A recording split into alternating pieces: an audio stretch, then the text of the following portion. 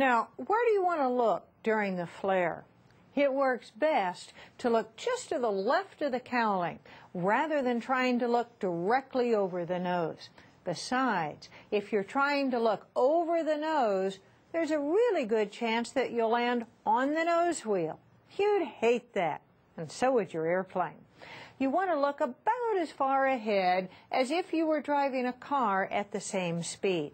If you look too close in, you'll distort your view of the runway and you'll tend to flare too high. Why? Well, when you look too close in, things begin to blur. And blurring like that is one of the signals your brain uses to tell you to flare. So if you're looking close in, you'll be too high when things start to blur, and you'll flare too high.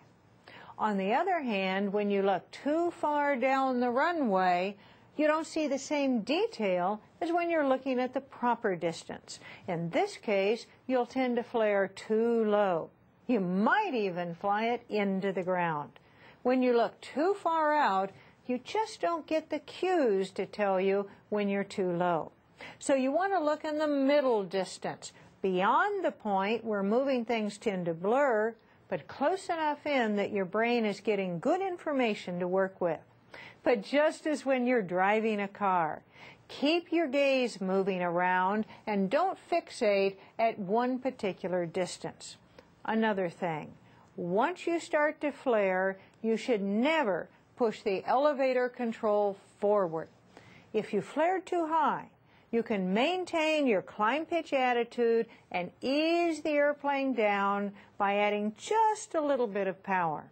But if you move the wheel forward, you run the risk of landing hard on the nose wheel, and that's almost certain to cause damage. The main wheels are for landing on, and the nose wheel is for steering with, period. You don't want any weight on that nose wheel during touchdown. It's just not built to take it in the landing.